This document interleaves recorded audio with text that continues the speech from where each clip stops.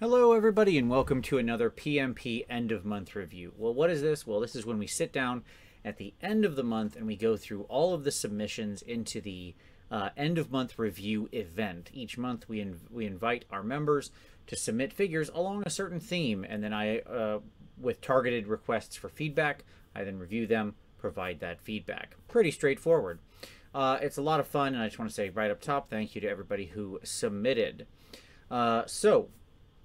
What we've got now here is single figure this month. So this is for sort of normal size, not non-larger scale, single figures. As usual, you can submit up to one per month, and you can, ask to please give me very quick, short description of what you're looking for feedback on. If you're interested in joining the PMP, hey, guess what? The link is right down below in the video. We'd love to have you. We welcome everybody from beginners to masters. Anyone interested in taking their next step on their hobby journey is welcome to join our positive, hobby-focused community. So, with that being said, let's jump on into this. So, we begin with Robin, and he said he's painting for display and possible very light gaming. Would love feedback on what to practice and improve. Tried to push myself to get more variation of hue into the skin tones. Unsure about the back, and so on and so forth. Okay, so Robin, here's my basic feedback on you. I've looked all these over beforehand.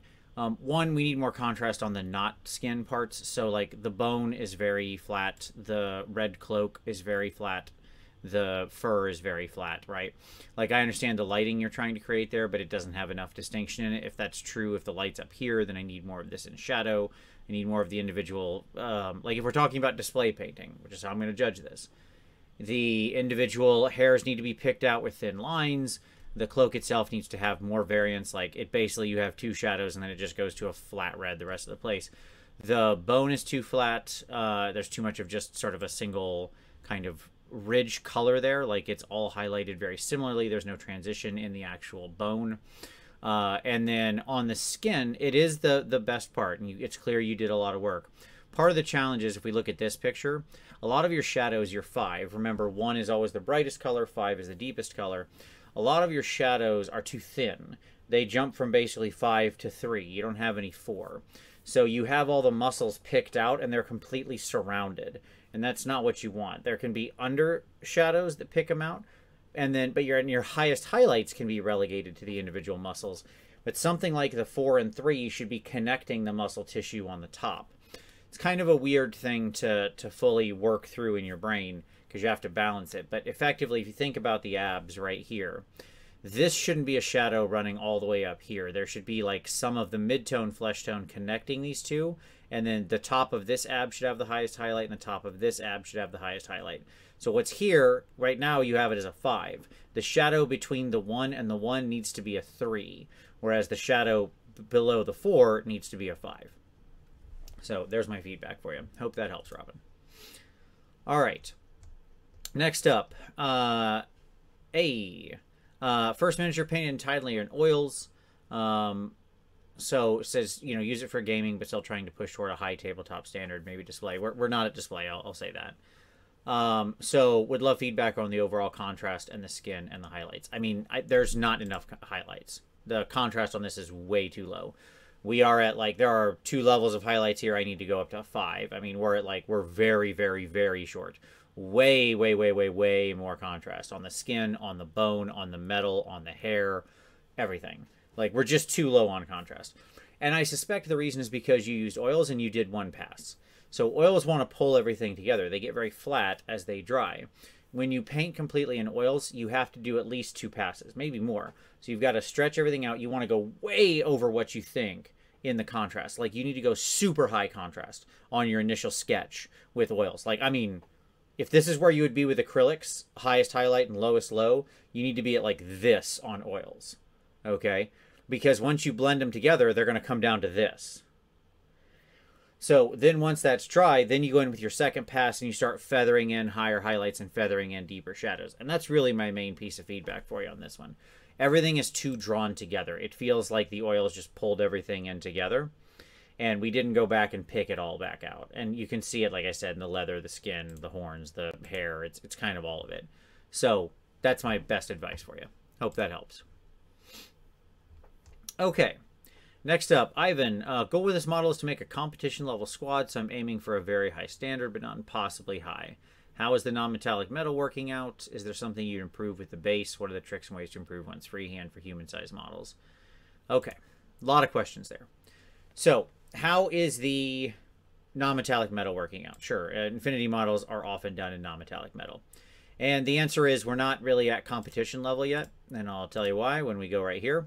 Stuff like this, being very rough, too rough. Like, I understand you want brushed steel, fine, cool, that's all good. You can do that, but you can't have spots like this. You can't have spots like this, like this, like this, like this, like this, right?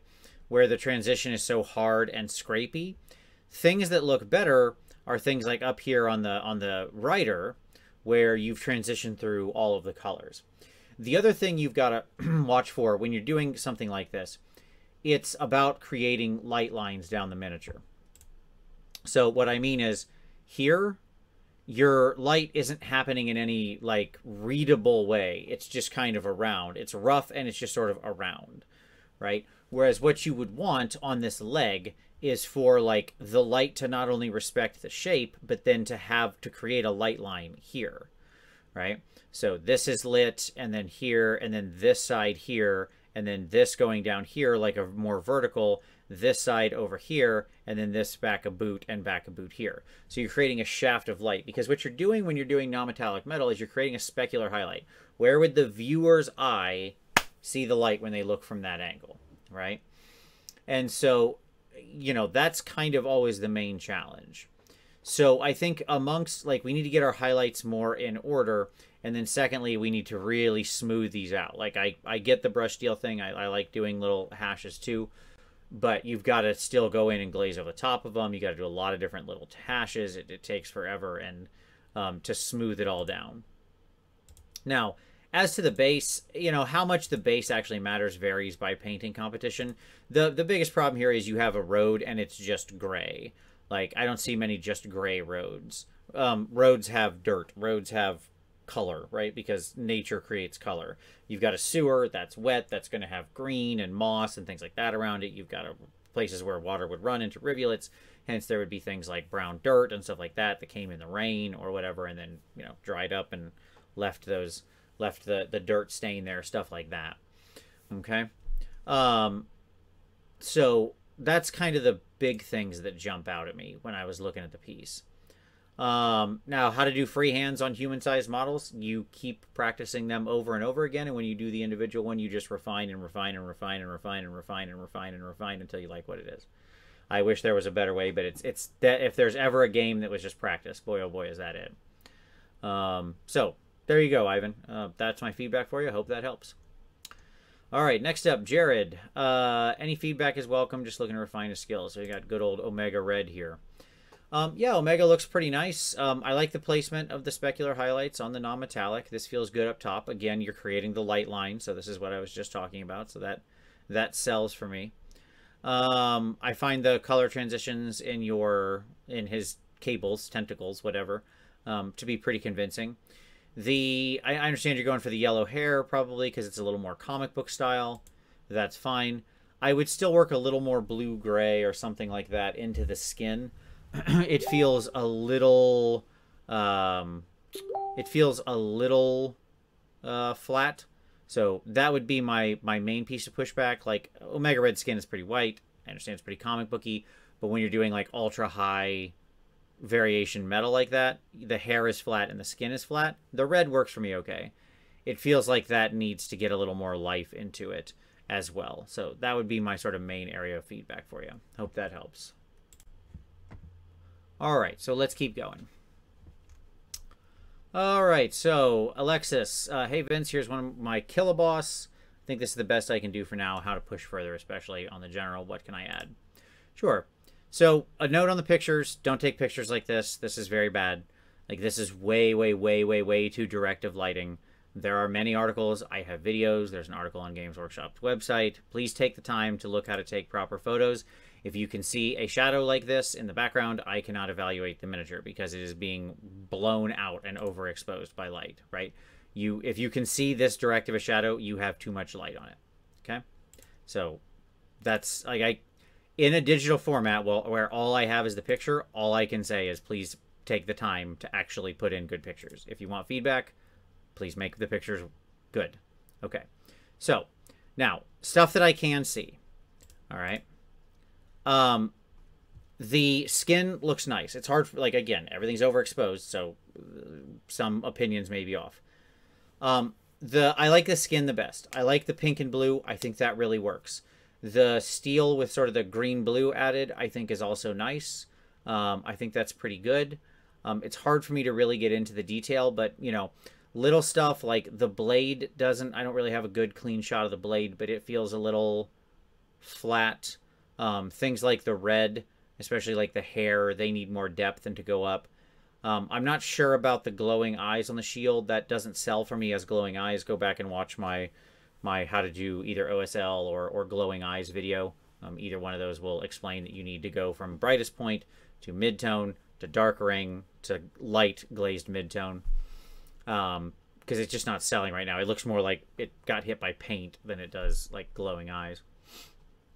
So that's probably my biggest stuff I can tell. Little tiny things. On figures like this where they have stitched together cloth, pick out these stitches. Like paint the stitches a different stitch color. It makes a huge difference because it creates more tiny points of contrast and visual confusion. So there you go. All right, next up, Lyndon. A few pointers on your converted Bray Shaman. How can you take your painting to the next level? Sure. It's a fun model, fun conversion, writing all the little birds. I like that. It's a fun touch. You know, what I see here is a couple of things. When we're going from the reds to the yellows, we need to draw out that blend a little more. It kind of jumps. It's a little rough. We need more contrast on things like the bone, the black, the sword. The metals feel really, really, really flat. The wood of the haft, the skin that is showing. All these things need more contrast. So, you know, watching my videos on contrast and stuff like that. Same with the birds, by the way. But all of those elements, just we need more value contrast. I think that having the super bright color is fine. Your one thing that doesn't work here, by the way, compositionally, is this thing being magenta. This should just be the same color as this. When you think in color composition, one of the easiest ways to think about is triangles or circles. Okay, so make sure you've got those different elements. And you don't just add a spot color, especially not of a true hue, something saturated, and make it alone. Like, you've got red here. If this had just been the same red to yellow, you would have had the perfect color triangle. And we kind of ruined that with the magenta. Like, this has no friend. It doesn't need to be here. So it should just be the same red to orange transition as or red to orange to yellow transition as the rest of the wings. So work on your contrast, and that would be my biggest piece of feedback for you. Okay, next up, James. Advice on how to improve minis without necessarily just spending more time. What core techniques or effects do you think are bang for the buck fundamentals to improving any paint job? I've been using more black lining after Miniacs videos, and it helps. I'd like to paint a single figure or small groups of models 4 to 5 hours per mini to a nice above tabletop standard. Okay. And yes, photos do always show mistakes you haven't seen before. Yeah, so I mean, I think these models look nice, and yes, does need more contrast, right? Like, I mean, it is flat. Contrast is like the #1 way to get more value out of what you're doing, but it does take time. Now, color composition can have is another big way. Like, if you just pick the right colors that work well together, that can have a big impact. You've used blue and orange here, which is perfectly fine. The other thing I would say is making sure that, you know, small details like texture or weathering or stuff like that can go a long way. Like, you've got the leather straps, and they're just like one layer of brown leather with maybe a lighter color around the edge. I can't tell if that's just like where the contrast paint or something sunk in, or if that was intentional. But like little bits of more texture, like I see you did a little on the pistol holster, you know, getting that on the edges of that stuff, having little scratches or cuts on the armor. Those kind of things don't take a huge amount of time investment. You know, that you can actually do it to a whole miniature in about 5 or 10 minutes. But it adds a lot of visual confusion and and just feeling of life to the model. So that's one thing I would say. If you're talking about your like sort of time to value ratio, right? Beyond that, making sure that you have the individual elements all having the appropriate levels of contrast. Like if you push certain elements very high, you can allow others to be somewhat flat, depending on the shine that they're meant to reflect.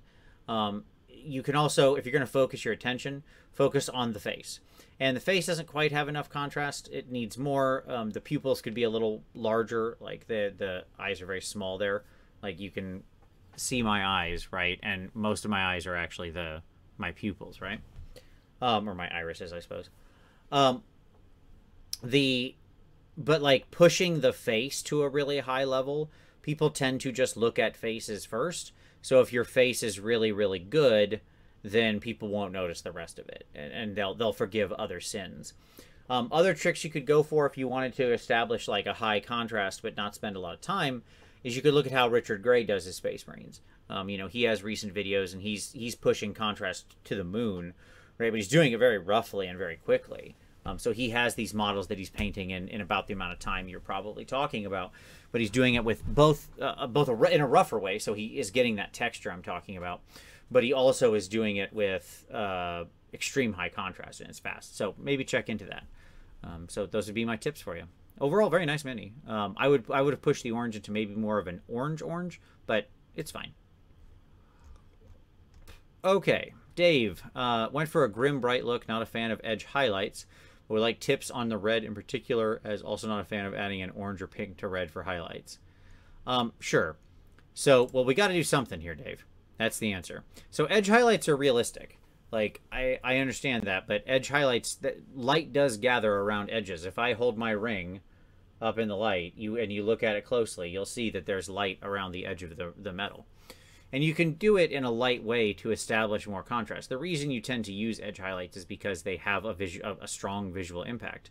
Now, you can push the shadows on the red and just make your high red extremely visually saturated, like extremely saturated red. That's fine. But then you're still going to want to put white underneath it and then bring red glazes over the top to turn everything back to red to get an ultra saturated true red. And you want to use something that's extremely high red pigment. So you can get away with that. There's nothing wrong with that choice. And then go with very heavy shadows, right?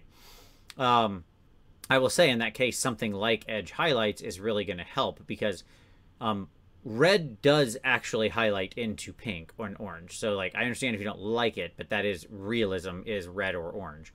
If you go look at a red car and really look at it, there's going to be pink all over it. But your brain has resolved it back to red because that's what your brain is there for. It just makes images work, right? Most reds are actually pink in daylight because just that's the nature of the light, how they interact with the light. But my advice would be, like, I think your shadows are fine, but if you're going to go for a true red, then use something like the white and then glaze over it with the red to get really, really strongly saturated, really intense, really bright true reds. And then maybe just on the upper sides, like, again, edge highlighting around everything, GW style is often unrealistic. But on upper angles, or especially upward-facing edges, light will gather there, and a light, thin edge highlight really will do an amazing amount, even if it's just on the tops, to show where light catches happen. So, that would be my advice for you, Dave. Okay, next up, Justin. Trying to take it to the next level in my painting, entering some competitions, not yet with the expectation of winning, but just to push myself. I think my models are having a tough time standing out. Sure. Yeah, so, I mean, we definitely need... So if we're talking, again, competition, then more value contrast, more contrast of hue. Like, there's not... In your blue, there's not enough hue, both value and contrast. What I mean by that is your white or your blue feels pretty contrasty. It's not for something that's meant to be metallic, and, like, these Infinity models are always rendered in this true metallic. We also need to make it more clean, more smooth. Things still look rough in the transition, which is always hard in blue, because sky blue gets very chalky. It's very hard to do that.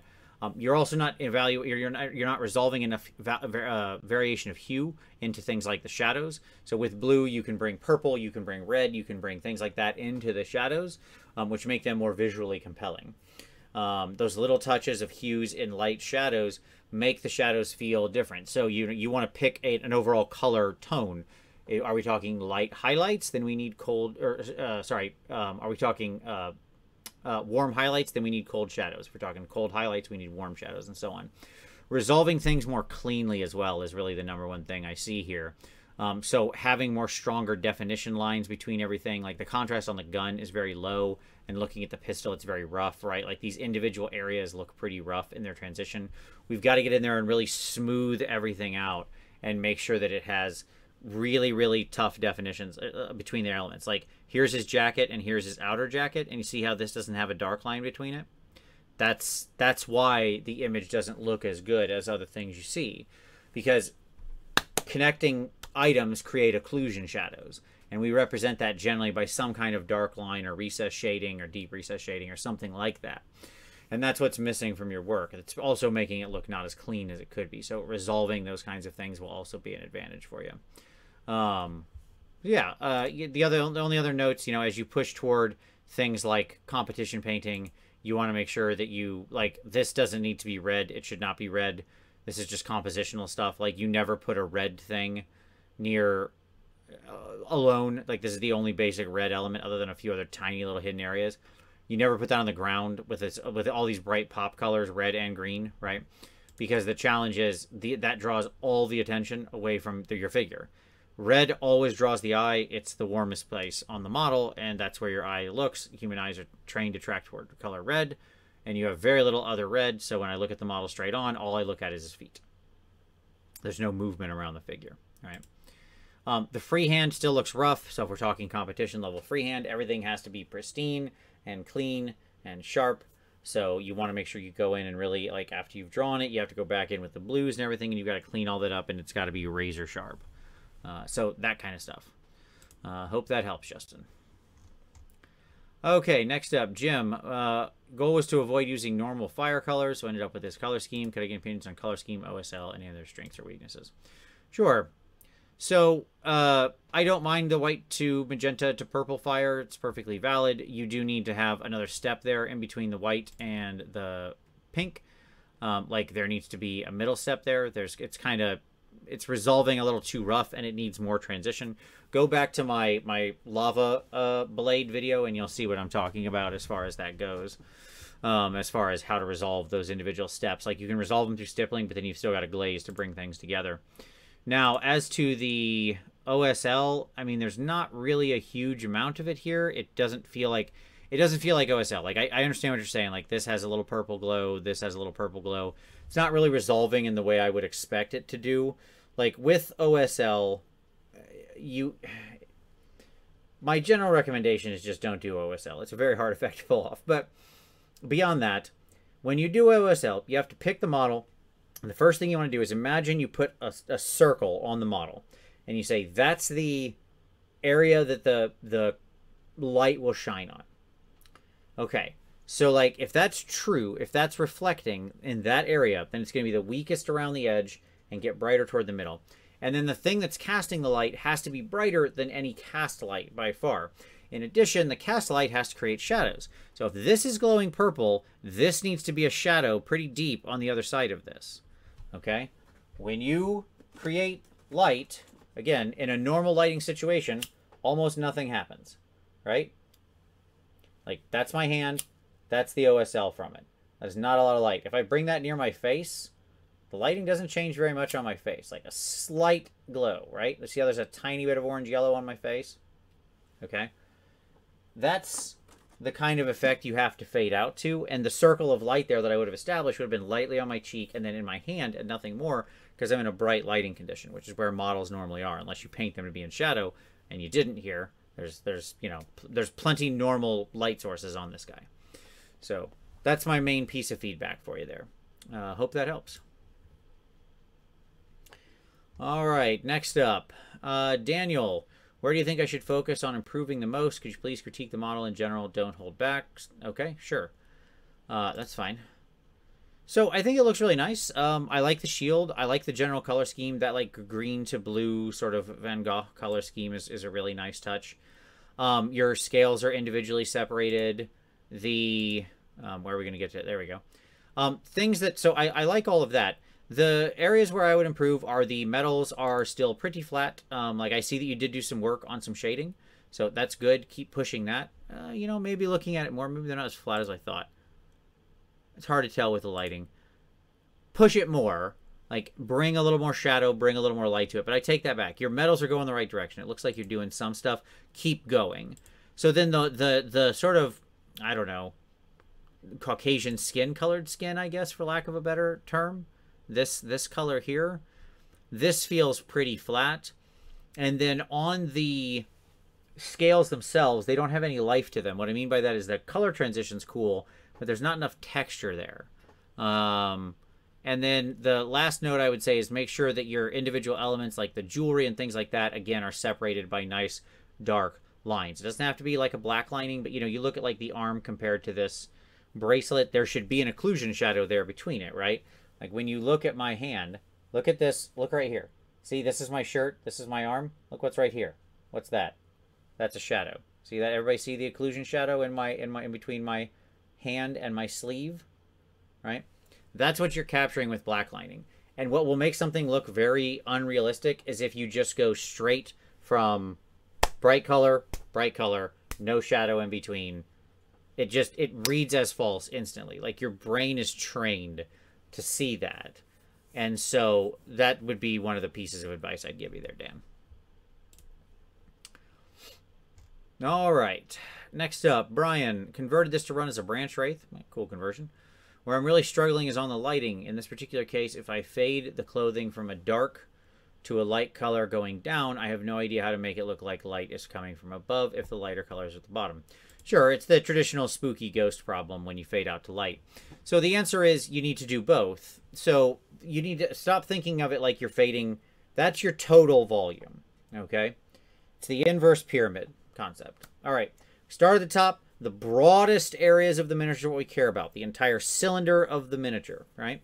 And so you're going from blue to a brighter color. That's your general transition. Great. That's your broader. Now we need to go smaller into the detail. So as I go down, the top of this fold, the top of this fold, this is going to be in bright blue, this is going to be in bright blue, this is going to be in bright blue. I'm going to push deeper shadows in here. When I get down to this area, I'm going to take whatever this part of the cloak is, the normal area that would be highlighted. This edge is going to be super bright. This is going to be super bright. This is going to be super bright green, right? So whatever color you happen to be in the spectrum, it needs to be the brighter version of that. And by the way, this isn't like you're letting yourself trick yourself, okay? Wear a dark shirt with white pants. There, you just went from dark to white at the bottom. Is there any reason why highlights still wouldn't apply as normal? No, of course not, right? Like the part of the white pants that are facing up are going to be bright white. The part that are down below are going to be gray. Easy, right? You as the cylinder would have the same color transition that your model has, right? So the same rules apply. Doesn't matter if it gets brighter near the ground. It's not as though like volumetric highlighting means that, you know, suddenly the model has to be bright, dark, or something like that. That's not what it means, right? It just means in general light gathers around the top. So that would be my advice for you. The couple other things I noticed is, again, the golds look pretty flat, so you'd want to go in and maybe pop some of that out with some silver highlights and stuff like that. Okay. Next up, Tassos. Looking forward to the review. Sure. Well, this guy's very nice. It's a great figure. I think he did a really nice job with him. Everything looks, you know, very clean. I like the transitions in the red quite a bit. Those feel very natural. Good catch of like a soft, warm light. So that's selling for me. The tinted metal up here doesn't sell for me because it feels like the steel has just been covered in like a achromatic blue contrast paint or something like that, and there's no real life to it. There's no directionality to the lighting. We just kind of tinted it all blue. I would need to see darker shadows, higher highlights, more lighting in a non-metallic way to capture that. Same with all the gold. The gold all feels very flat. The creature itself needs more shadows in its muscularity. There's a little bit of very soft shadows, but I'd want to see more of that. I'd also like to see the individual feathers and fur and stuff picked out, as well as freehanding some individual little tiny elements onto the, you know, a fur around it to sort of blend it in. Final note is whenever we have these sunken in details in banners, which I absolutely despise, but when they happen, it's just a good idea to darken them. You're really just wasting an opportunity here. If you want to go super try hard mode, then you edge highlight the top edges of all of them as well, but that's, you know, annoying. But at the very minimum, these should be darkened, like more than they are. Like take them way down so they're shadowed. Because not only does that then say why they put those there, like assumingly they put letters or words or something on their banner so it can be read. So blue on blue isn't going to do that. You know, somebody 5 feet away from this guy can't. What's your banner say? What? I can't read that. Right? He's putting it here for a reason. So, you know, that would be my big advice there. Make it dark. Not only does it make sense in the world and there's a verisimilitude to it, but it also then gives you another instance of light to dark contrast that'll sell. So there you go.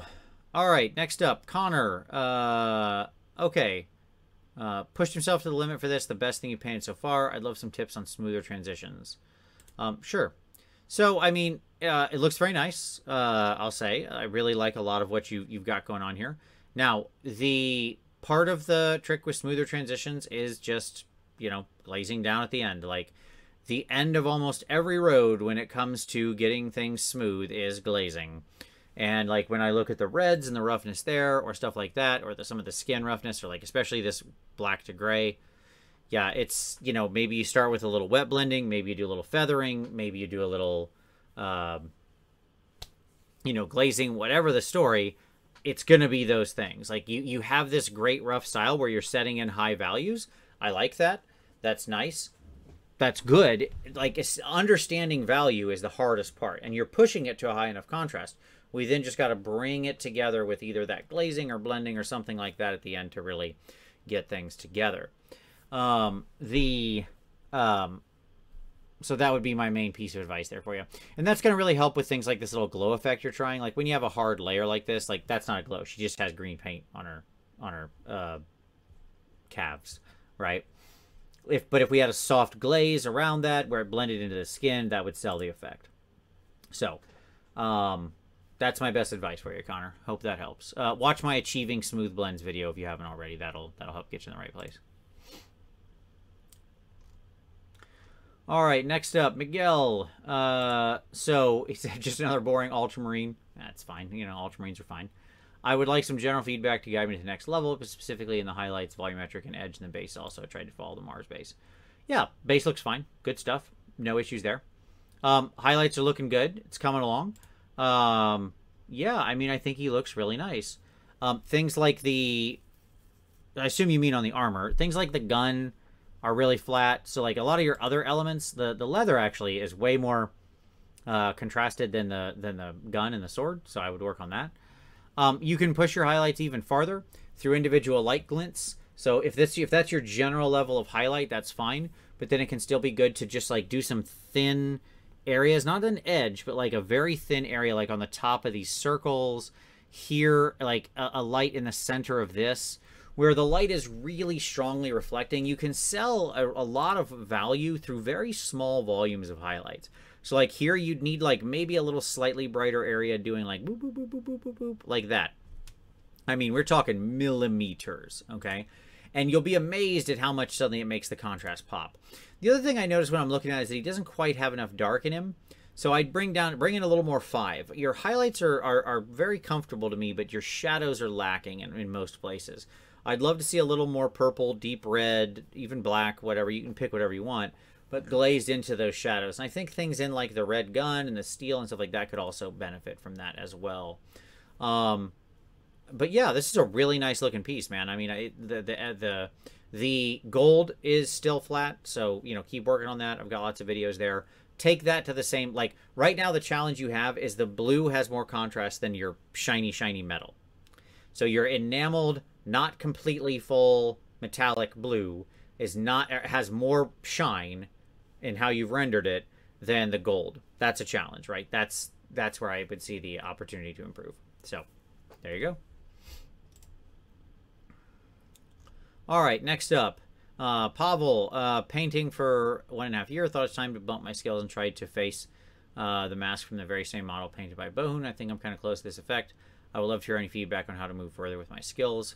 What's next? Sure. Yeah, so I think this looks very nice. Bohun's was a very nice version of this.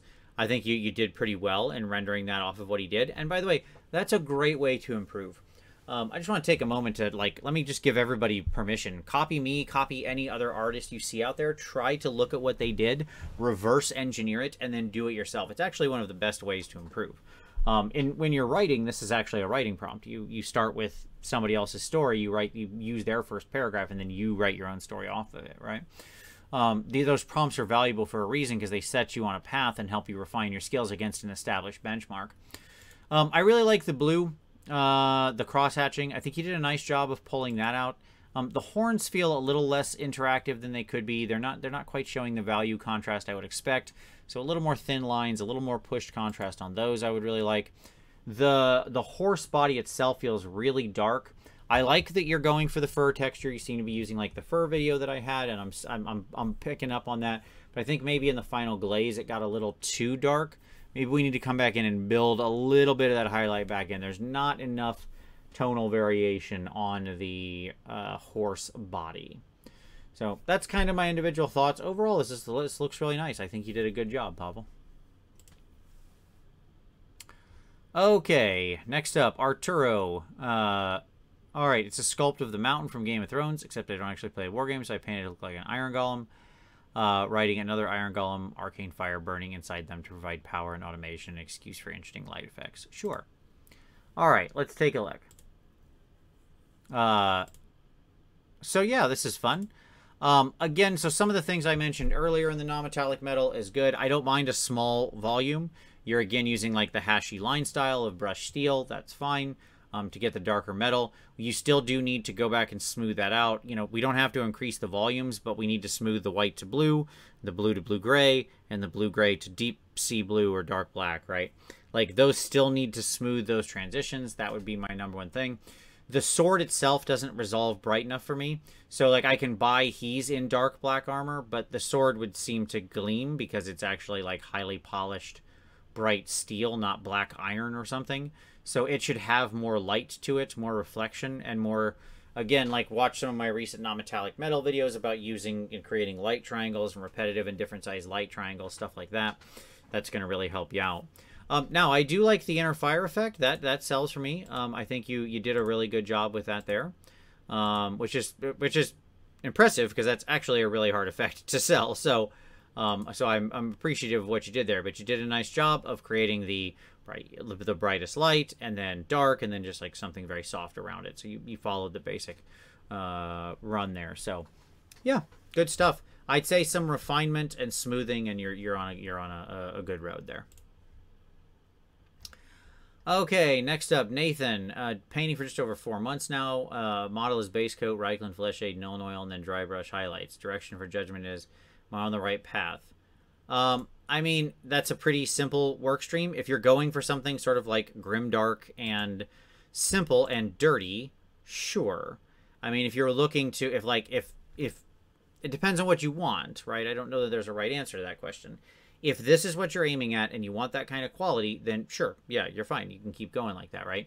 But in the end, if you're trying to improve your quality, then you're going to want to move away from doing things like using washes and stuff like that extensively, and you want to be placing shadows and placing highlights and things like that. I have a lot of videos on this. I would recommend to go watch them. But if you're looking for like a gritty, quick, grimdark thing, sure, it works for that. So it's a tricky thing because I'm not sure what you want to improve on, Nathan, or the direction you want to go. Once you watch this, if you want to hit me up in the comments, I'm happy to discuss with you more. But does it work? Sure. Does it look good? It looks okay. You know, like, again, it's fine for what it is. If you're going for just like, yeah, I want something cool and gritty and grimdark on the tabletop, then yeah, you're great. You're fine. Keep going, right? If you're looking to push into a higher quality, then it's not really the right road to use that kind of a workflow. So it's not as though there are good or bad techniques. There are good or bad techniques based on your end goal. So hope that helps. All right, next up, Jen, Oath of Glory Paladin, Keothi for my not regular enough D&D game. Not going to display quality. I know the fur is a little chunky. Feedback on the skin, hair, face, and the OSL on the shield. Sure. So the skin is too flat, as I've said many times. More contrast, more tonal variation, more variation of value and hue. Skin, especially female skin, often needs to show a lot of soft, broad transitions to sell the effect. So you want to work in not only super high highlights to show the satin nature of skin, that is to say, especially a warrior woman like this who would be, you know, out fighting and she's clearly in like an action pose, so she's going to be sweating. And so in that situation, your skin actually gets very reflective. Like, you know, go look at like an athlete, like a beach volleyball player or something or whatever, you know, they're like glistening because they're so sweaty. It's out in the bright sun, and you know, and then, but they also have like a lot of deep shadows because they also are in bright light. And as you're running and pumping, there's a lot of blood, so you're going to see a lot of reds and deep shadows in the skin from the cast light and stuff like that. So the skin definitely needs more work, more contrast. I have lots of videos on painting skin. I would recommend you check those out. So the hair, or then, and the hair in the OSL. Okay, so let's do the shield here. The shield doesn't read to me as OSL. It's a nice effect. I'm not sure what's meant to be glowing. Nothing about the shield glows to me. Again, I have videos on glowing effects, but to repeat myself again, bright central thing. Cast like light around it, that it bright 1, around 2, dark 3, soft 2, in a fading glaze around. It's the simplest technique, right? But that's what a glow is. Okay. So I like the effect. I think it looks cool. It's very eye-catching. It's not OSL, but that's fine. It works for me. I think you're trying to maybe catch some of the light on the edges of the wood, but that's not what that looks like to me. And nor would it necessarily glow like that, because that's a shield pulling away from it. The light is going out. So it's just not really a place where you can sell an OSL effect like that, really. Again, same with my same advice with the face would go for the rest of the skin, only even more so. You need, you know, more color, more smooth transitions, stuff like that. Now, on the hair, it needs more deep shadows, more individual of the elements picked out, stuff like that. But again, it feels like you were going for tabletop. It's made to be play with. The hair is actually, I think, the strongest part. You still got a lot of good colors in here, and you're picking out a lot of the right areas. So, you know, if you're like a tabletop standard, it's fine. If you're going for higher quality, then you would need to work in more shadows, more strands, more highlights, and more specular highlights into the hair, because hair is very satin. So there you go. Hope that all helps. All right. I'm not even going to try with that first name. I'm just going to say Daniel. Oh, yeah. Okay, cool. Greetings from Taiwan. I'm Daniel. Black Templar's Marshal for the Black Templar Codex. I'm aiming for realistic looks for most of my works. I worked hard on metal glowing, non-metallic metal, leather textures for the tabard, and freehands. Sure, even though I worked hard on the details, I think it doesn't have a focus point or eye-catching part. I'm not sure why. Sure. All right, let's take a look at this bad boy. So, that's a fun detail you tried to pull out there. It needs to be cleaned up. I mean, that's part of the issue. Okay, so why doesn't this have a focal point? Because there's too much scratchy all over it that's not directing the eye in any reasonable way. That's the challenge. Everything is so heavily textured and so rough that your eye isn't resolving to any one place. Okay. It's also like really bright everywhere. The axe has a super bright point that goes to white. The armors have super bright points. The skin has super bright points. Like everything is going to a really, really, really high value. And so it's hard to resolve that. Like we don't respect the overall volumetric highlighting that draws the attention up here. So if it was just like the top armor and then the face, you know, if that was there, then sure. If the face I don't have a problem with, you're really pushing the value and trying to draw attention there. The issue is that then we have a lot of like other things going on, and there's nothing on this fig that is muted. Right? Everything is just like intensity in 10 cities. And that's the problem, right? What we need is some softness. We need more soft shadows. Like everything's so rough, everything's so visually confusing. There's too much noise. Visual confusion can help hide sins. It helps make things look more interesting. But when we have this much, it then becomes overwhelming, right? So that's why there's no place for my eye to land and just smoothly travel. So the texture and the scratching and stuff like that has now overwhelmed the rest of the piece. Okay. On the gold non-metallic metal, that's not really selling for me. There's not enough yellow. There's not enough deep sort of ochre color to it. Not enough sort of either brown or black brown or whatever in the shadows, depending on if you're going for warm or cold non-metallic metal. That's a challenge that's there. Overall, it's a cool piece. I like the little kneecap attempt. That's fun. It needs a little more resolution. Like what you can see here, like look at this piece, right? This isn't as clean. So when you do something like this, you keep pushing and keep cleaning and refining, get those dark black edges around it. Like your face doesn't have the dark, look, see how he has these dark black edges around everything here? That's so the face stands out. You don't have those, right? That kind of little stuff. So make sure you're getting the whole image of what it is. Overall, very cool piece. You know, it's really nice. Like he is grimdark in the extreme, but you want to make sure you are still smoothing some of that stuff out. Like don't let the texture completely take over. Resolve the highlights in a more direct way. Okay. All right. Next up, Clayton. Painting for a year and entered this for a competition at my local hobby store when Dominion launched. I painted this in 3 weeks and this is the best I can manage. I'm after you know, feedback on what I did well and what needs to bring work. Okay. So it's nice. There's definitely some more work we can do here. I like the gold. I think that's working well for me up here. The wings are way too flat and boring. And what I mean by that is it's just like brown, white, black. We have all this beautiful texture, all these beautiful layers between the wings, and we're just doing nothing with them. Just nothing. Okay? So that definitely needs a lot of attention. Like I have a video on painting detailed wings. The steel here needs to be smoothed out a little bit. The white is very flat. I need to resolve more grays and things like that in there to bring more value contrast into the white. You can also use soft blues to, again, bring more variation of hue in as well. Both types of contrast are quite valuable. So that's kind of what I would say there. Contrast on other elements like the red. The red is all very flat. The paper the whole of sacred toilet paper is also very flat. So that's the kind of stuff I would focus in on if I was you. Just, again, pushing that contrast on those other elements. You know, as you think about painting for competition, the key with painting for competition is every piece of the mini has to go to the highest level possible, right? That's the nature of competition painting. You had said I did it and I had a limited amount of time. That right there tells me it's not actually competition painting. Like, I know you entered it in a competition, but competition is I don't paint to time, I paint to quality. Time be, you know, damned, as it were, right? Like, if it takes me 5 months, then to get it to the quality level it needs to be at, that's the amount of time it takes. So, you know, that's the essence of competition painting, right? Is that you paint until you're insane or you die or you finish it. That's it. Those are the choices. So that would be my feedback for you. I hope that helps. Okay, Liam, first 75mm scale piece, my third miniature painted with non-metallic metal. Feedback on the face and the NMM in particular. Sure. This is a really nice piece, Liam. I like this a lot. I looked at this. I'm digging the heck out of this. It's a great piece. Great 75mm piece. I really enjoy some of the non-metallic colors you've worked in here.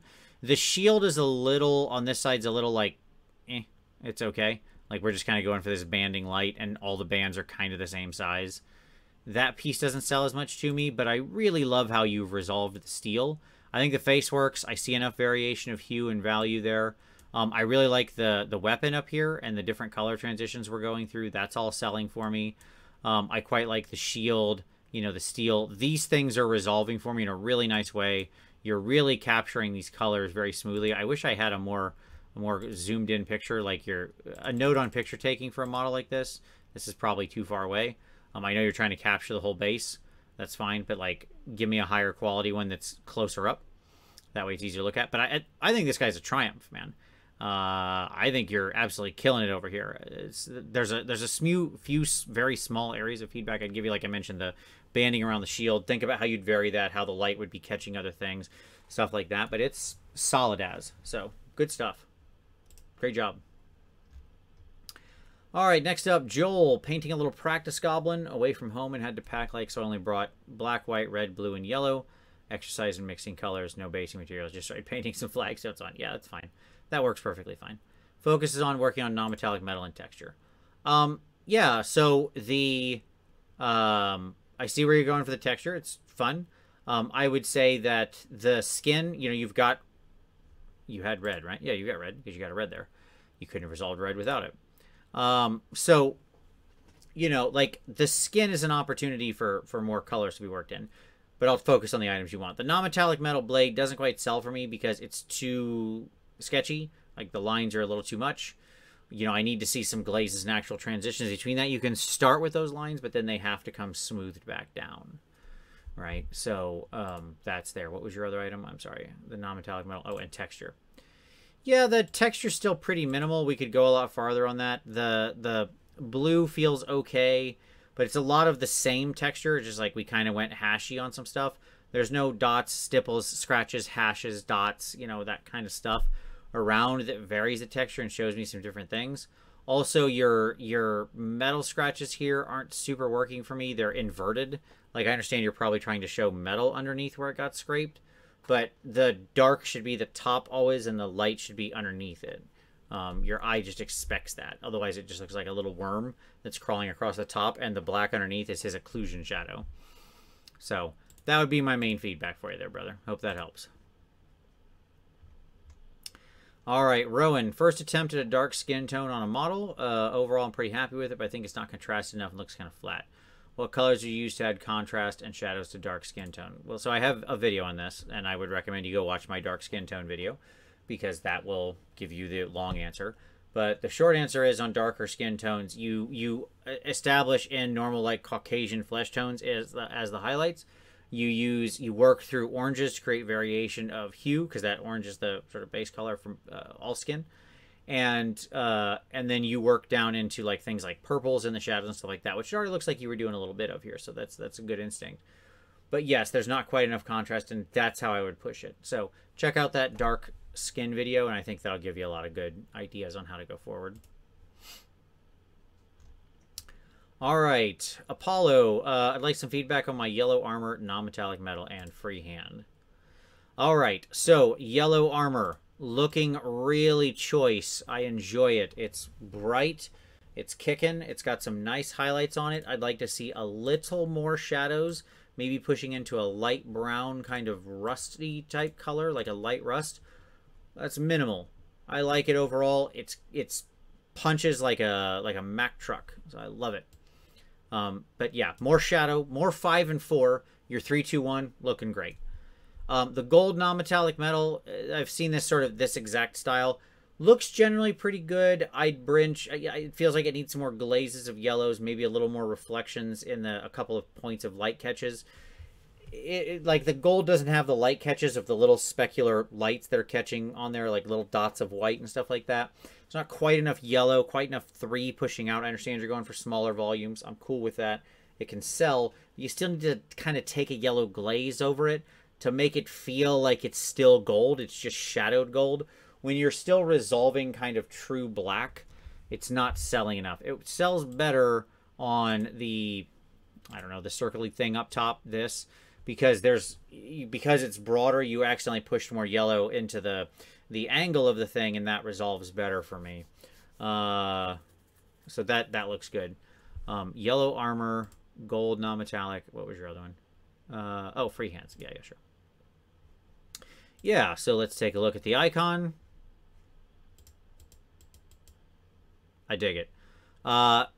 You could do another little pass with your black and really, really sharp brush to just kind of smooth out that circle.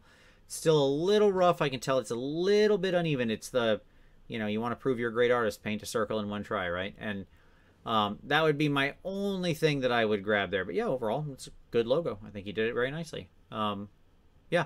Push a little more highlight into it. Like, you've got this white up here. The top of the finger should be resolving a little more gray because they're sitting in light. Like, your freehand is ignoring the light. You don't want that to happen. You want there to still be, respecting the shadows there. All right, next up. Masik? I'm not sure. Okay, beginning of your painting journey. I know everything is ahead of me. What should I focus on the most now? I mean, this early in the journey, my friend, and I saw you shared one from your son as well later. You're still at it's not the point where I can really give you a lot of feedback, like, because it'd be everything, right? But if we're going to talk about what do you focus on immediately, clean brush application, brush control, and understanding like highlights and shadows, understanding value contrast. you know, that's going to pay the most dividends for you as you go forward in your hobby. There's a lot of videos I've got on the channel. Check those all out, and you know, it's going to kind of take you through. I've even got a playlist specifically for beginners with a lot of different information in there, so that's kind of where I'd recommend you look. All right, Kim, first submission here. Painted an Empire army to a pretty basic tabletop standard several years ago. Any feedback is greatly appreciated, particularly on highlighting and my lack of brush control.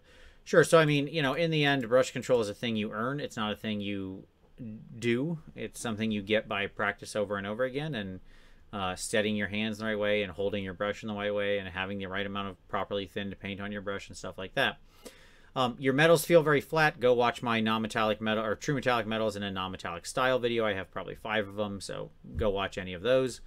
You know, yeah, cleanliness is going to be a thing for you to focus on. I can see some of the, you know, some of the areas, and then you want to think about stuff like weathering and stuff like that to add these different areas, to add more visual interest to these different areas. They're really kind of flat when you get these big metals, so a little bit of weathering can go a long way. So I would focus on some cleanliness. I would focus on bringing more contrast into the metallics through controlled application of additional colors, shadows, inks, things like that, as well as the highlights, and then look at things like weathering, and which will add variation of value. So there you go. All right, Patrick, painted up a mummy for the month of October. Tried to feel like he's in a tomb environment while working my basics. Sure. So, you know, mummies are classically hard to paint. He looks very nice. I mean, it's still really rough. Like some of the sash, it doesn't feel textured. It just feels like just rough, like with the paint. You want to be a little more controlled. The hash lines, and the difference between that, by the way, is the size of the hash lines. In scale, those kinds of things you're painting would be hyper thin and tiny, right? So you've got to really get in there and smooth them. On the skin with the sort of green, again, you know, that needs to be smoothed out more. It doesn't, like, this kind of figure isn't doing you any favors, but again, more value contrast, and as with all green skin, more variation of hue as well, working in other colors, especially into the shadows, reds, purples, etc., to make them more visually compelling. So the wraps do feel appropriately dank. I like the greens and stuff you worked in there, so that works fine for me.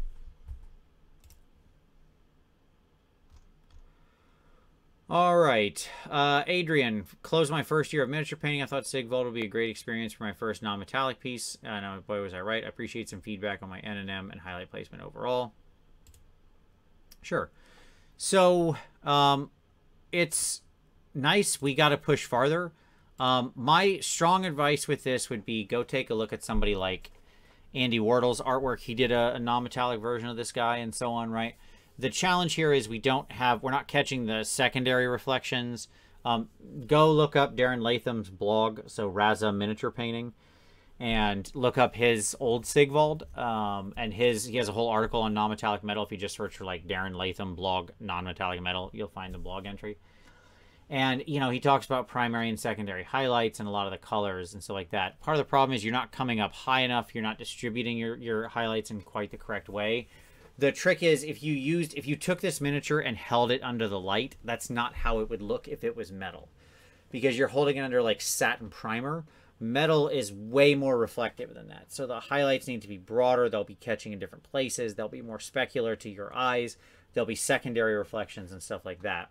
So non-metallic metals are a really complicated journey to go on. I have several videos on non-metallic metal. I'm sure I'll do more. Go check out my videos. Go check out that blog. Go check out there, because we're not quite there. We don't have enough value contrast. The highlights aren't in quite the right places, because sadly, like a value sketch like that really isn't going to completely nail what you need to do when you're thinking about the placement of secondary highlights. So there you go.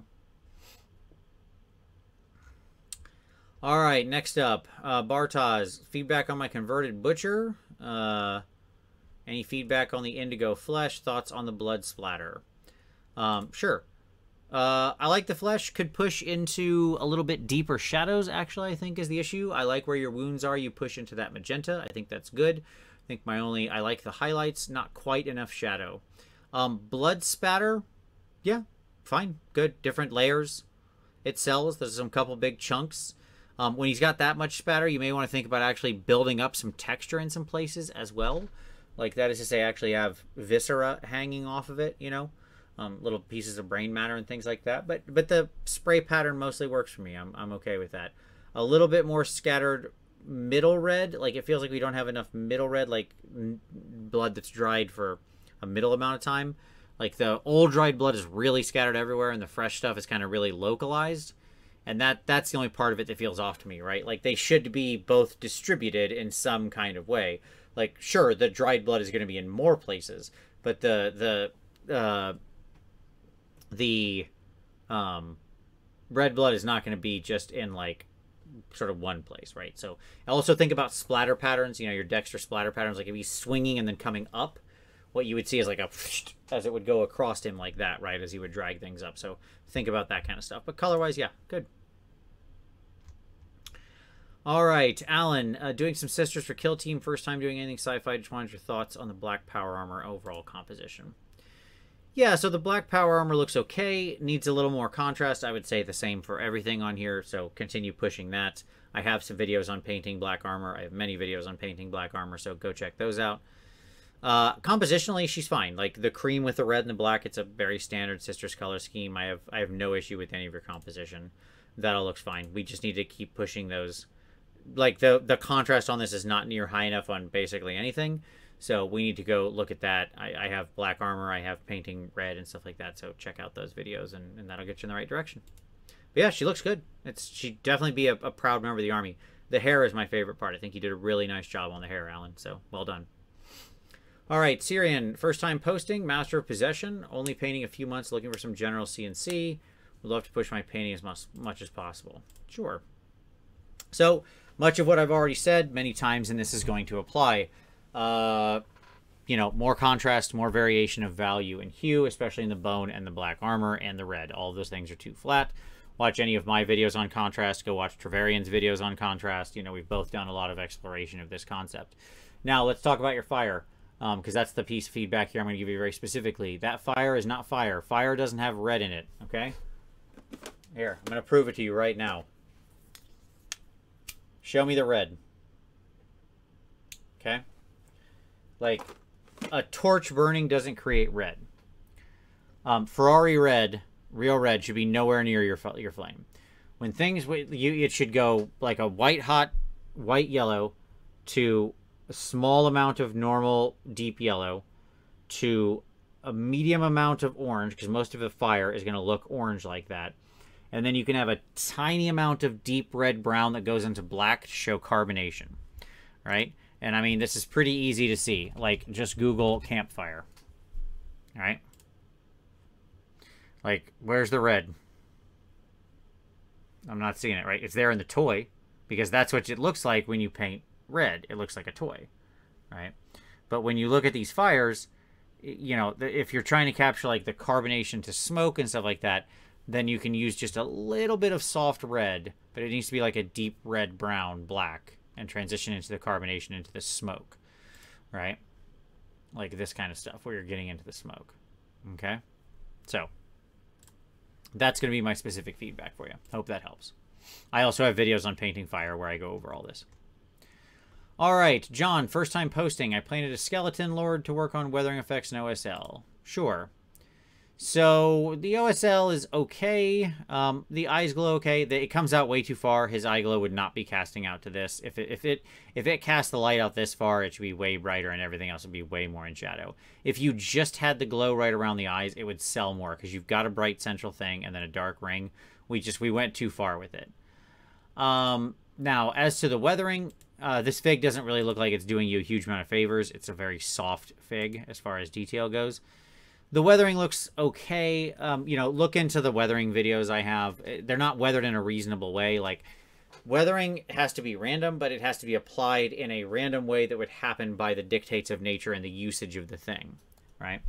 So, that's what I would say there. Like, the blades would be not weathered. They would be brighter because he's chopping people with them, and so they would have steel scraped away, and they would still be metallic. The weathering would happen in the non-areas. It would be a lot darker. We'd need more deep browns in the shadows, you know, oranges to make things pop, stuff like that. That happens along edges wherever water collects, you know, things like that. So that's my advice to you. Go check out my videos on weathering. Everything's there, so you can check those out. Okay. Constantinos, first time posting. I'm painting a non-metallic metal Custodes army for a high tabletop standard. That is a tough two things to put together. Let me just say that right now. Like, high tabletop means using metallics. You go into non-metallic metal. To sell non-metallic metal, it has to go to a very high level, which means you're almost naturally in display painting. But okay. Looking for some tips on how I can paint non-metallic gold on larger modules such as dreadnought, spikes, and tanks. Yeah, I mean, okay. So the challenge here is this isn't non-metallic. It doesn't sell. Because there's not enough color, there's not enough contrast, there's not enough variation, right? Like, you've got the basic colors down, but you're going like maybe 2 to 4, and there's not enough actual gold, like ochre in there to sell it, right? And that's the challenge. Like, when you try to do this kind of thing in a tabletop way, it just doesn't sell. Because non-metallic has a very, very, very high floor. Okay? Like, I'm not trying to crap on your dreams. I'm really not. But if you want a non-metallic army, then you prepare for a display army where each fig takes 20 hours. Okay, I'm going to make this real for you. If you want a non-metallic army that sells, then it's 20 hours min per fig. That's the buy-in. And that's not great-looking non-metallic metal. That's, like, passable. Okay? And that's because to get non-metallic, it's a matter of properly balancing the colors, having all the edges highlighted. They all need to go to white. You have to have the right highlights in the right places. Everything has to be, and especially on a model like this, that's all gold, you know? And your point is well reasoned. On the bigger models, it's only going to become more of a challenge, right? Because they have all sorts of complicated highlight situations. So, you know, I have lots of videos on non-metallic. You can go and watch them. My best advice for you is to really think deeply about this. As someone currently painting an all non-metallic army, right now, I am doing that. And it takes me who paints a lot of non-metallic over a very long career and has painted thousands and thousands of figures, okay? It takes me about 20 hours per fig, 15 if they're a smaller fig, to make that effect sell. And it's not perfect non-metallic metal. Like, I'm not competition level non-metallic. It's just passable, okay? So I would really think deeply about that. I'm not normally one to like crap on people's dreams or yuck your yum, but it's like saying, okay, what you're saying here with this kind of a project is, hey, I'm training for the Olympics. I figure I'm going to put 30 minutes a day into it. No. You don't get to the Olympics on 30 minutes a day. Those don't connect like that, right? So things like that to sell just require an immense amount of effort. That's why, like, using true metallics, but then doing them in a non-metallic style, that you can lower the barrier way, way, way, way, way down and still have something that pops and looks awesome, right? And still has that effect. So it's not just a big gold nothing. Like, if this was me and it was doing Custodes, there's no way I would ever attempt this army in non-metallic. I would do this army in metallic, in true metallics in a non-metallic style. So, because right now, like, it doesn't sell. You don't have enough of the main color. There's not enough there's not enough highlights. There's not enough shadows. The highlights aren't in the right places. Like, I don't want to beat you up, right? But that's the problems. So I'll let you deal with that as you will, Constantinos. It's tough. It's a tough thing you've said you're going to do. And that's your first time posting, too, so I'm being a real jerk. But I'm sorry, man. I got to give you the straight story. I don't want to send you down a bad road. All right, Carlos. Painting silver that looks like silver. Every video on the subject treats it like steel, and it's not base. I tried to go for the look of Cursed City tiles, but I don't know how it clashes with the model. Sure. So, I think this guy looks nice. Yeah, he's fun. I will say, if you're talking about, I'm not sure what you mean by silver that looks like silver. Like, the metallics here, I would watch some of my videos on metallics. You said all videos. I mean, my videos don't. I very much treat silver like silver and steel like steel. I'm not sure the purple super works for me, completely honestly, because I don't know what that reflection is meant to be capturing or what it's doing. There's also, like, it just goes into this bright silver and there's no higher highlight. It doesn't pass back into shadow in any way. The skin looks nice. That's the part of it that I think works the best for me. The hair is flat. The gold is okay. I think part of the problem here is we're using metallics that just aren't very good. Like, there's lots of really big flake in them, and it just kind of destroys the effect and makes it look rough. Like I can just see the pigment from space on these guys. So, you know, that's a challenge perhaps. But I like the shadows and highlights you're doing on the gold. I think they need to be smoothed a little more, but I like that part quite a bit. The skin is my favorite part. Even a little more purple, a little more red in there is what I would say, but it looks really good. The sword basically doesn't work for me because I don't know what it's meant to be doing. It's not reflecting the ground. I don't know what sky it's reflecting. I don't know what color. I don't know what's motivating that purple. It's just kind of there. And it doesn't go dark enough to be a shadow. It just feels like purple. Like it feels like purple light reflecting on steel, not a purple shadow. So that's the challenge. Hope that helps. All right, Joseph. Push my grimdark skill as far as I could go. Open any critique. I want to know what I need to do to push my next model to a new level. So he is very grimdark. A lot of rust, a lot of things like that. I mean, if you're going for grimdark, you're pretty much there. It's very rusty. It's very rusty, crusty goodness, right? What do you want to do? Have more, like, if you're trying to take grimdark to the ultimate next level, then what we need is more things like dripping goo and blood, you know, used in things like that. And the bone needs more contrast, right? So it really pops out as this thing that stands out, right? So having little areas of extremely high contrast where there's just the slightest bit of cleanliness, little scratches and dashes in the armor that catch light on edges and stuff like that. More tones into the verdigris to show all the different types and layers of rust that are there. That's going super into the grimdark. So those kinds of things is what I'd recommend for you, Joseph. I mean, you're already very grimdarky, but you know it's a super grimdark model. So just think about how you want that to be. I would also say with your verdigris, you're very much in just like a turquoise color. You want to vary that more as well. You want turquoise, you want blue-green, you want true sort of like Nilic or Gauss Blaster type of color, those kinds of things as well. All right, Bran, entry into the mini painting contest in the intermediate category, input on the overall presentation for competition. Sure.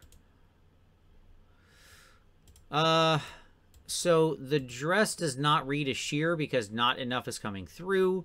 You need more skin. It has to feel like a more skin tone. I have videos on painting sheer cloth of a woman in a dress, so go check that out. There's not enough contrast, like the stone and the gravestone and stuff like that isn't there. The skin itself is very flat. It's still very rough, by the way, too, which is strange.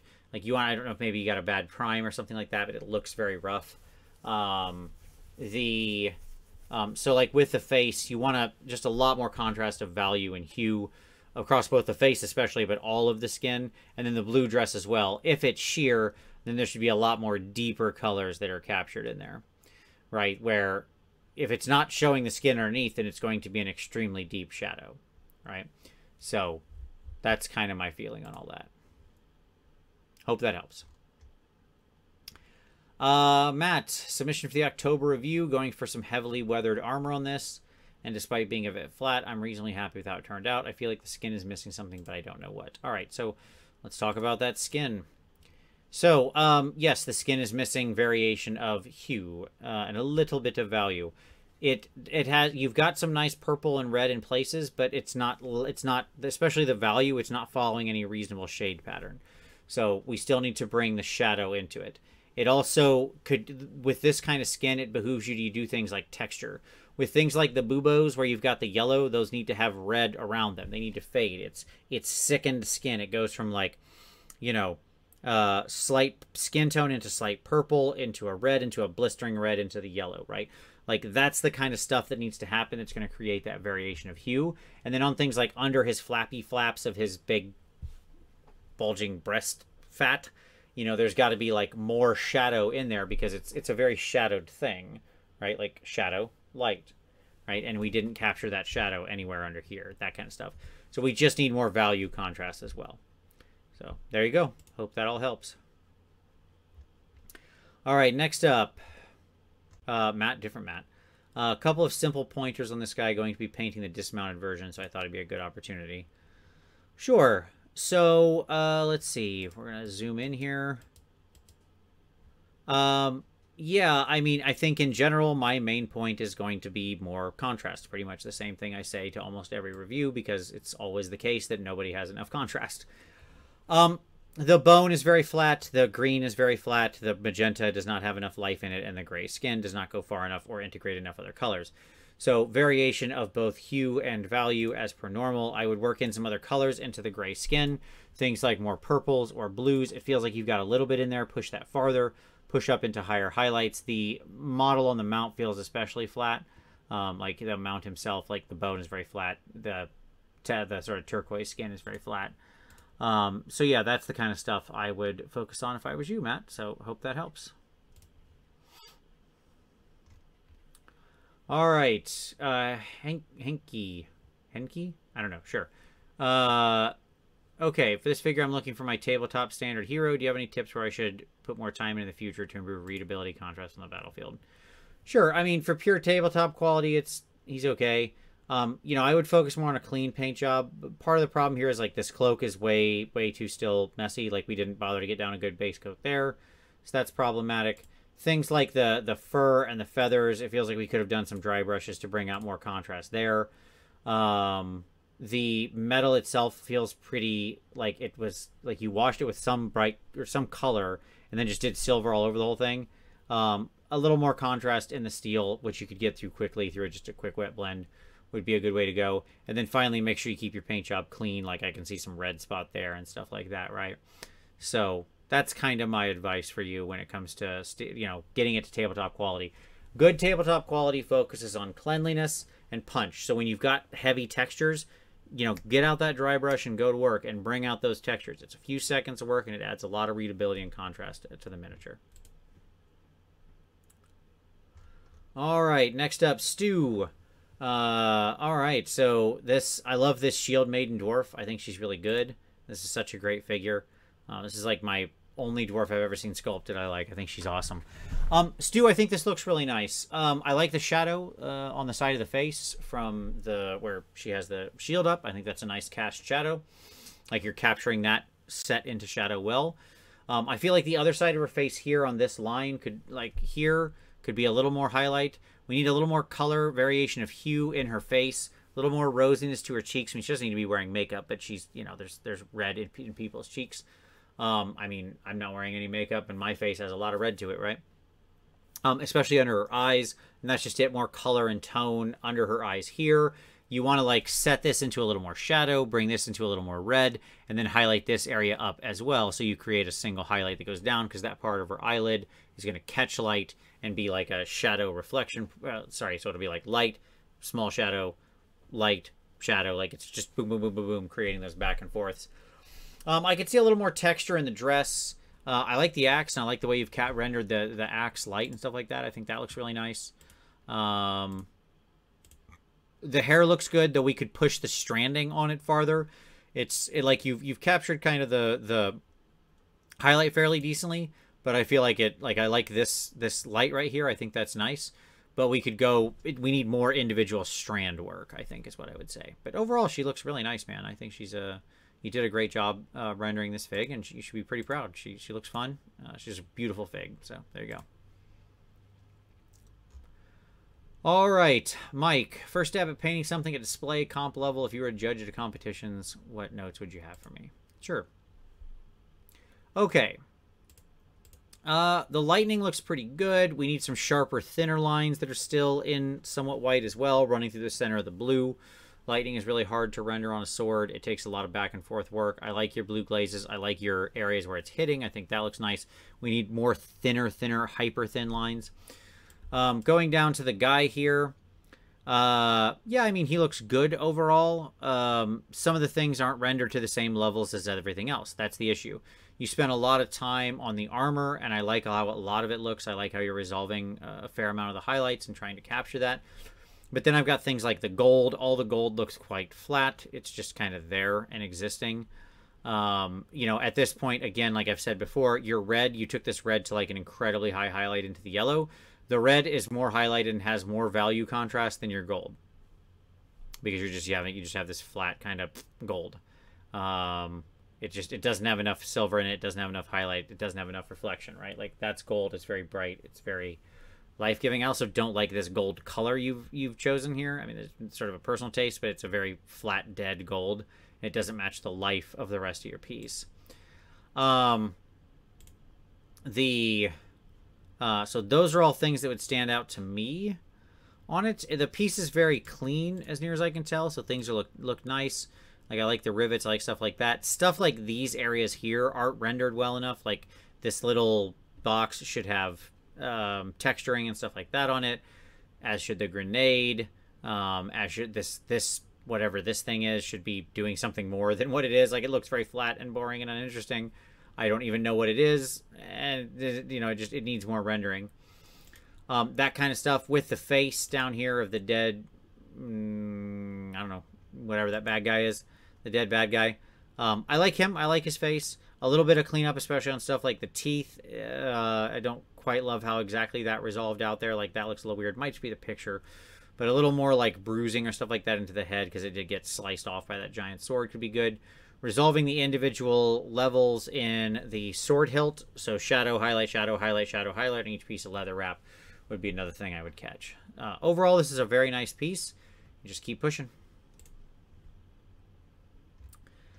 All right, next up.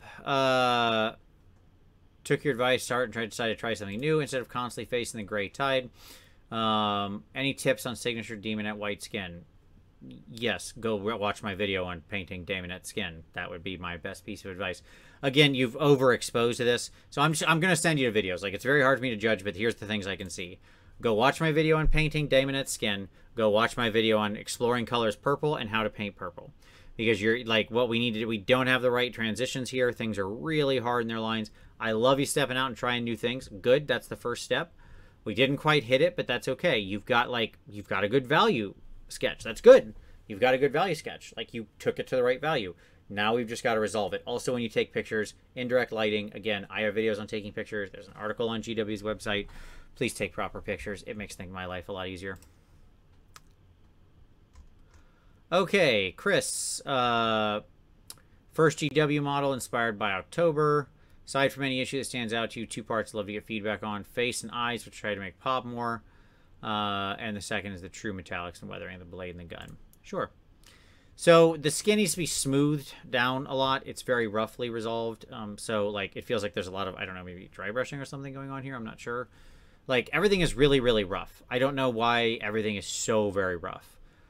Because that's my main issue right now. I mean, I'm just going to say that right out of the gate. Like, I don't know if you're working in like extremely dry paint. Are you not thinning your paints? Are you not mixing in the appropriate amount of water? I'm not sure, but it looks really, really rough. And like, you don't want your model to look like it's just been dry brushed all over the place, right? And if you're going for stippling or something like that, and that's why it's really rough, then you need to glaze all that stuff all together. I have videos on painting orc faces and skin, so, you know, my best advice for you is look at how I paint orc faces and skin. Go watch those videos. You need to integrate reds, pinks, things like that to create more life in the face and draw the attention. The problem with an orc face is you're dealing with a bunch of bright green yellows all over the thing. There's nowhere to direct the eye. So through the integration of reds and red pinks into the face, especially in the ears, the nose, the eyebrows, the lips, you draw attention. Remember, human eyes track toward red, so you draw more attention to the face. Now, as to the weapon, I have a video on weathering orc weapons, because I have a lot of videos. Go watch my How to Paint Orcish Weapons video. You know, the scratches are a little too big. It doesn't resolve enough deep shadow. The part that's highlighted isn't quite there, and you'd want a little bit more brown and stuff like that into the rust weathering to capture like where the blade isn't striking and where water is collecting. That's where it's going to show you and show sort of that brown color. So there you go. All right. Arvinman. Okay, this is what I paint last month. Kingdom Death miniature in 30mm. Try adding texture, simple free into the cloth. Clay peas with this one, but still just want some general feedback. Sure. She looks very nice. She's resolved in a very clean Kingdom Death style. So that all is fine with me. I do think I like the cloth dots. I think that's fine. Some of the little elements like that stand out to me are things like the toes not having enough shadow resolved, and it's basically you're missing a lot of 4 and 5 from the model. There's not enough deep shadows. I like a lot of your highlights, but a lot of your elements just don't have enough shadow. Ironic in a world like Kingdom Death where it's all about light and shadow.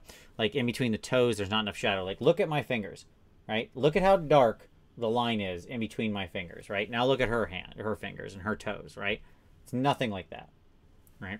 So capturing that a little bit more in her cloth, you know, in the lower parts where maybe the texture's more hidden, deeper shadows, things like that is the main part that jumps out to me. I think the texturing in the cloth looks really nice. I think the tones you're using, like the variation of hue in the skin, looks good. I like the pink stuff, like the sort of pink element to it. I think that works for me. So good stuff there. All right. Wendy, first time post. I love painting this Earth Elemental. Open to critiques and what I can improve. Sure. So nice looking Earth Elemental. Like the wood a lot. I actually really like how you've resolved the wood. My challenge is the stone is pretty bland. I have a video on painting realistic weathered stone. I would go give that a look. Because my issue is here, this guy is literally a rock trapped up in nature, so there should be greens and browns and purples and reds and stuff like that in the stone. Resolving other colors, like when stone is, there's very little pure gray stone in the world because stone exists in nature. Nature leaves residue and organic elements, and it has color to it and hue, moss, and you know, those kinds of elements. So go check out my video on painting realistic weathered stone. That's going to give you a good take. But I really like how you resolved the trees. I think those look really nice. I'm digging those. So that part of it, great. Absolutely fantastic. We just need to punch up the skin with more variation of hue. Or the stone skin. Yeah, you get it. All right, Jacob. General feedback on this figure. This is my first attempt at non-metallic metal gold. Is it working? Okay. It's okay. You don't have enough 1 and 2. There's not enough highlight to it. There's not enough specular light catches. So again, go and check out my videos on non-metallic metal gold. You have to run the full gamut, 1 through 5, control the volumes, make sure you have the right tones. Like non-metallic metal is super complicated, right?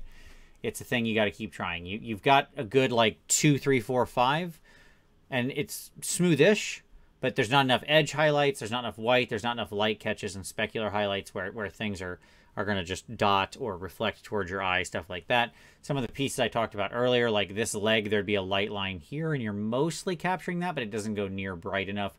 It doesn't have the edges highlighted for things like that. So that's my main challenge there. Now, as far as taking all the elements to the same level, I think you're doing better. I can definitely see the more focus and everything. Fur cape still seems quite bland. There's not really doing anything to spice up my life there. But that's kind of the only place that I really see that. Most of the other stuff you took to, you know, pretty much the same level of detail. So you're keep pushing. Things like the face could go farther, the hair could go farther. You still want to draw attention up here on the fig. So that's kind of my advice. Sang, hey, back after the submission. Yeah, sure, super cool here. I painted this guy as well. The non-metallic gold doesn't work for me for the reasons I just said in the last review, if that's what you were going for. It's not enough white, not enough high highlight, that kind of thing. What does work for me very much here is the sort of black leather armor. It could be smooth a little bit, Sang, but it's fine. Like it's rough, but you know, I would thin out those edges and do a little transition in between the two. We need to smooth things down, bring them together, soften the edges, and then things like that. The brown cloak being rough is fine because it's meant to be this really rough leather texture. I think the triumph here is the face. I really like his face. I like the different tones you've integrated in there. It captures the highlights well. I think that's very strong, so well done. All right, next up, Rich. Okay, looking for some feedback on this overall piece for a couple things. Yeah, so like much what I've said here, not enough contrast. I would focus on cleanliness, smoothing out the paint. The glowing eyes aren't glowing eyes. Watch my glowing eyes video if you want to see how to do glowing eyes. But again, brightest, light around 2, 1, 2, 3, 2. Go watch the video and that'll make sense. But like, you know, more contrast in everything. The tubes, the armor, the cloak, the cloth, both light and shadow is lacking here. I like the base. I like that you brought the sort of dirty sand up onto the cloak and up into the skulls and onto his feet and stuff like that. So that works fine for me. But yeah, I mean, our main challenge here is clear. It's a contrast game. We gotta take that a lot farther and make sure that the individual elements are rendered in a clean fashion. So cleanliness and contrast, the old CNC.